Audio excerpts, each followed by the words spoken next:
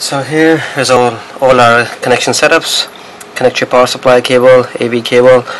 We have connected NAND-X wires to NAND-X, and NAND-X is connected to CR3 Lite using NAND-X to CoolRunner update cable, and we have connected NAND-X to the PC USB port. Alright, once you have connected your USB cable to the PC USB port, it should all look like this. So power supply, AV, CoolRunner should be flashing red and green light. Because there is no timing file flash onto yet, we'll be using JRunner in order to do all that. Alright, now that we have our NAND-X wire soldered, our CR3 Lite soldered onto our motherboard, we are ready to program our NAND. In order to do that, we'll be using JRunner software. The version we are using is this, JRunner version 02. It's in beta state and the revision is 283. Okay, let's fire it up and we'll go through the whole JRunner process. Once fired up, you will be presented with this screen. Okay, so let's just go through the whole this process here. First, what we'll do, we'll read our NAND file. What JRunner will do, it will automatically, so what we'll do, we'll have two NAND. It will read twice now. So what will happen here, it will read the NAND files twice and then it will compare it just to ensure that we have a clean NAND image. Once we have a clean NAND image, we'll flash the CoolRunner with the timing file. Next, once we have our NAND backup ready, we'll create the ECC image and we'll just simply write that ECC image plus W16 onto our NAND, and we'll have our Xecuter that will help us get our CPU key and the DVD key. Well, in this case, only useful thing is CPU key. Once we have our CPU key, we'll create the freeboot image, and finally we'll flash the freeboot image and we have our RGH console ready. Okay, so that's the whole process for the RGH.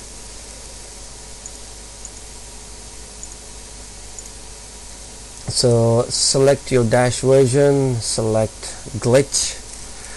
Over here, number of NAND files 2, select your NAND type, we have Trinity. Okay, CoolRunner programming cable via USB. As you can see, JRunner has already detected NAND-X, so that's all good. So let's just start the process. So let's just read two NANDs and JRunner will automatically compare them and tell us if there's any issues. So let's just do this. Okay, flash config, it's determined and it's reading the NAND file. I'm going to pause the video. I'll be back once all this is all complete. So our first NAND backup is read, so JRunner is doing the second read.